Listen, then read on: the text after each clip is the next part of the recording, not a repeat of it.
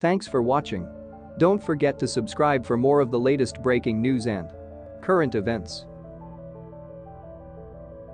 Severe weather brings snow to Athens, Greek islands. A severe weather front has hit Greece, with below freezing temperatures and snowfall in many parts of the country, including the capital Athens and many Aegean islands. A severe weather front has hit Greece, with below freezing temperatures and snowfall in many parts of the country, including the capital Athens and many Aegean islands.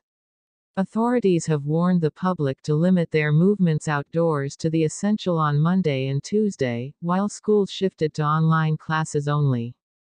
Coronavirus vaccination appointments scheduled for Monday and Tuesday in one children's hospital in Athens were rescheduled for later in the week in a different location.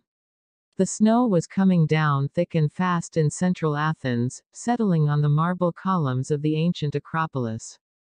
Authorities sent out emergency alerts to cell phones in the wider Athens area on Monday morning, warning of severe snowfall over the next few hours and calling on people to avoid any unnecessary movement. Snow chains were mandatory for cars in parts of the northern fringes of the capital.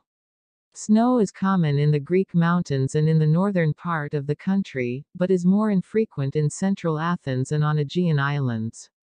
Last year, the Greek capital was hit by a major snowstorm that caused severe problems, knocking out power for days in certain neighborhoods and making all streets impassable without snow chains.